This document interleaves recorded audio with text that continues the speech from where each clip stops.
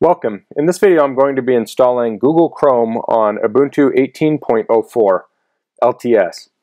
So this is part of a video series. I have an Intel NUC, I've installed Windows 10 on it, and I've installed Ubuntu on it. So in this video I'm going to install Chrome in it, and then in my next video I'm going to benchmark Chrome using the Ubuntu and the Windows and see which system it's faster in.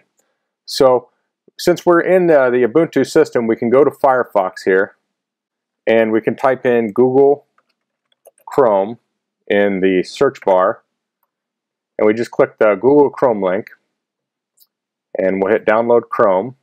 So this is the important thing here. It says, note, installing Google Chrome will add the Google repository, so your system will automatically keep Google Chrome up to date.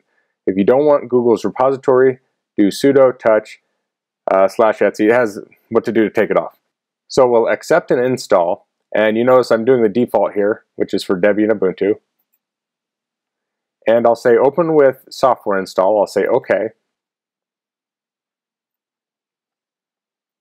OK, so it recognizes there's a software repository. I'll hit install.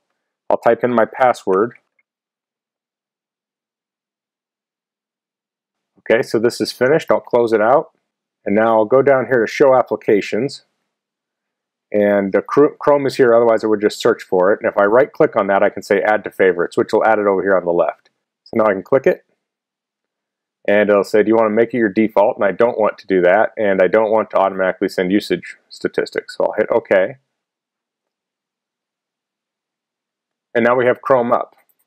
So we can go to ubuntu.com.